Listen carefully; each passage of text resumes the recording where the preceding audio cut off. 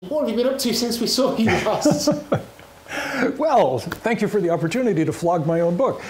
Sorry, let me phrase that differently. Actually, something that I was working on while I was here in England 2 years ago was a book on Go, which was published shortly after I returned. Most of the work, I would say almost entirely, the entire part of the work was done by Alan Donovan, a colleague from Google. He's in New York now, but he in fact grew up in Salisbury. So Alan and I wrote this book on Go, which is in many ways a very interesting, useful language. I would not call myself a Go expert at all, in spite of having worked on it in this sense. Alan is the true expert, but worth doing. The other thing that I also did, in part because I was on sabbatical for a year, was to update a book that I wrote maybe 6, 7 years ago called D is for Digital. It's a book for very non-technical people, people whose interest and expertise is not in computing but in other things, but who would like to understand, how do these things work? What does it mean to write a program? What does it mean to use the web? How does the internet work? What kinds of risks are there to our privacy and security? All kinds of good things like that. So I had written a book on that several, at least 5 or 6, 7 years ago, like that. And it was getting a little dusty because things change rapidly, and so I did a second edition of that. And the other thing I had done, and probably because of my colleague Dave Brailsford, the first book self-published. He will, I'm sure, tell you that self-publication is a recipe for having things disappear without a trace. And so that the first edition did sort of disappear without much trace. The second edition was published by Princeton University Press, who also has an arrangement with Oxford University Press. And so I'm hopeful that the book gets a lot more publicity. It's called Understanding the Digital World, which is a much fancier title, but okay. So that's the updated version of D is for Digital. Yeah. I'm actually intrigued to know, because we started Computerphile maybe 4 years ago. What has changed that you had today? What sorts of things? I think the most obvious one, the first version was done, I think, in 2011. In 2013, Edward Snowden revealed something that people had suspected but not really realized just how extensively they are being spied on by various government agencies like the NSA in the United States and GCHQ in England, and presumably similar ones everywhere in the world. And what Snowden did was to make it crystal clear that there was an enormous amount of that stuff going on in spite of denials and in spite of legal restrictions in various countries on how information could be collected and used. And so that was a big thing. I think the other thing that sort of parallels it in some sense, another change, is the continuing growth of commercial surveillance, how we are being monitored continuously as we use the internet and our phones and so on by companies like Google and Facebook and who knows who else.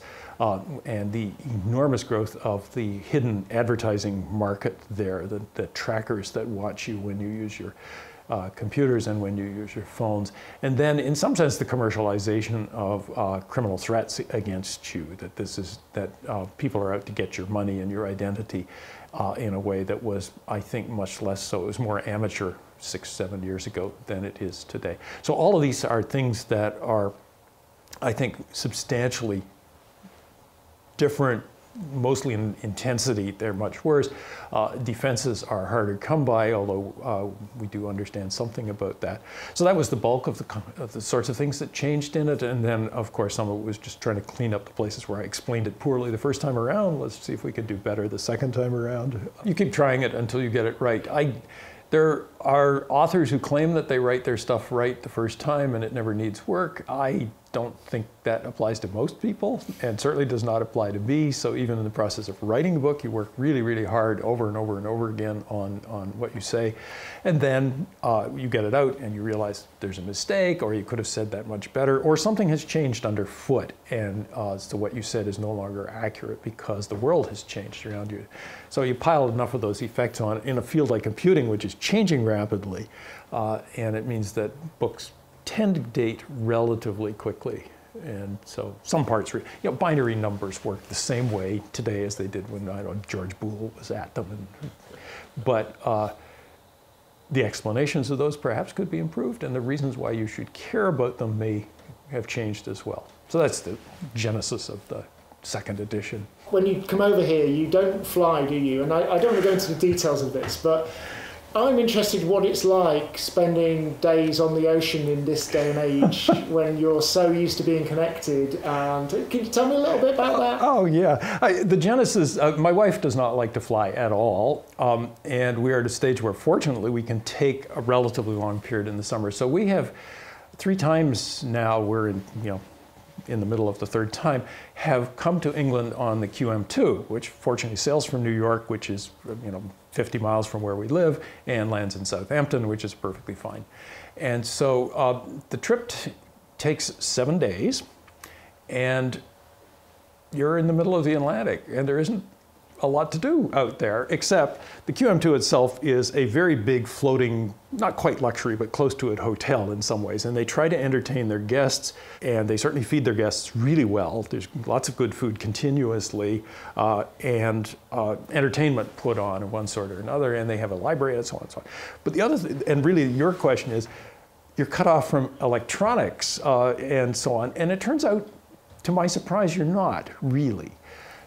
What they provide is satellite internet.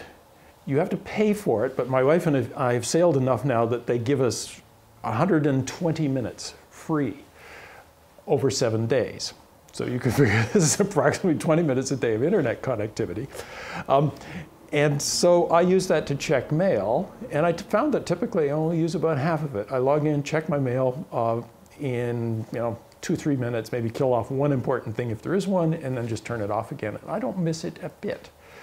It works well for me because I don't use a fancy mailer. I am using an old-fashioned text-only mailer, Alpine, and so the fact that the latency is infinite doesn't matter.